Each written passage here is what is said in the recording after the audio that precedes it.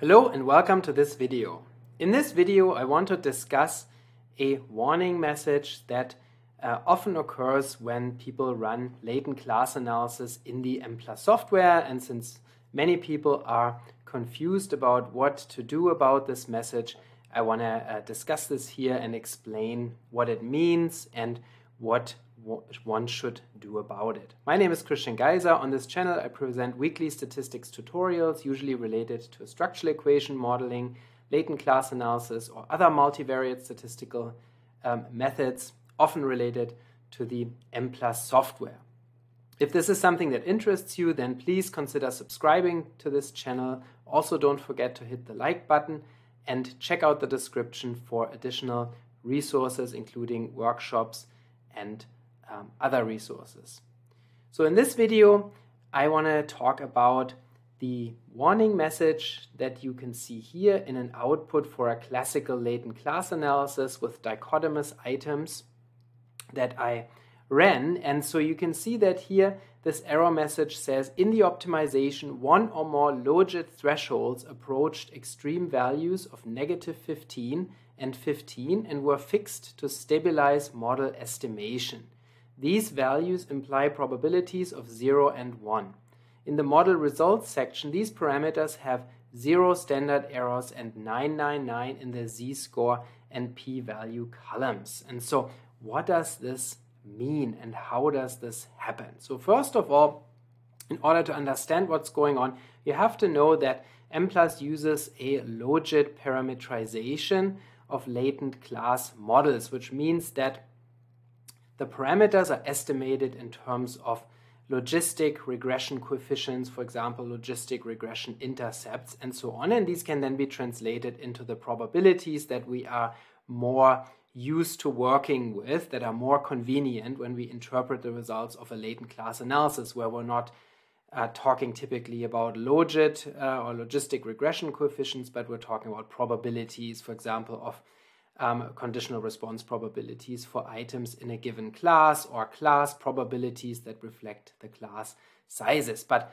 behind the scenes and also in the output, Mplus uses this logit parameterization. And in the logit parameterization of latent class analysis, Mplus uses values of -15 and 15 to indicate extreme probabilities, so extremely high probabilities of 0 and 1. And so when these are encountered, these values of -15 and 15 in the estimation of the model parameters of a latent class model, for example, in the estimation of the conditional response probabilities for one or more items, then Mplus will issue this message. So when these values become extreme, when, so say, the probabilities of endorsing an item or solving an item are very close to 0 or very close to 1, then that means that they are estimated to these boundary values or extreme values. We call these boundary values because a probability cannot be smaller than 0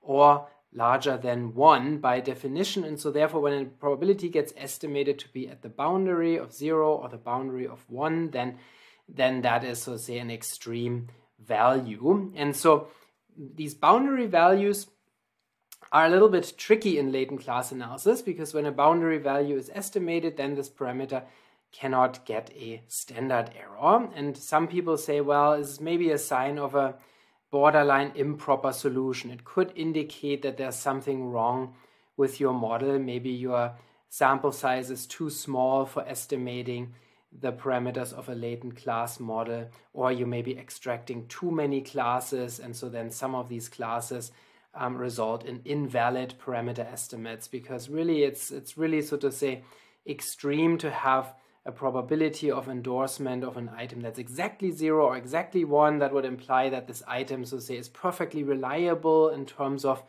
the measuring the latent class in question when there's no when there's, so to say, all people responded 0 or 1.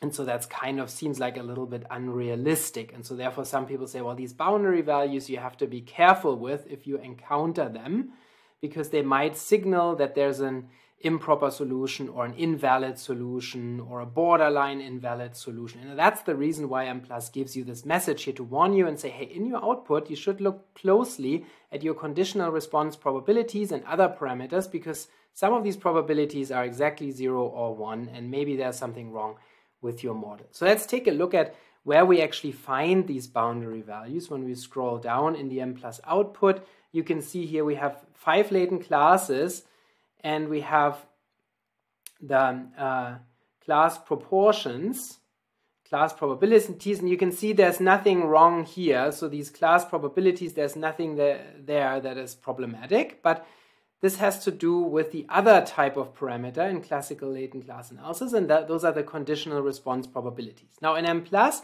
we first of all get the model results, the parameter estimates for the items in terms of logistic regression parameters, so logit parameters. And so you can see that here you can find in latent class 1 already these extreme values of -15 here for the item number 4 and for item number 7.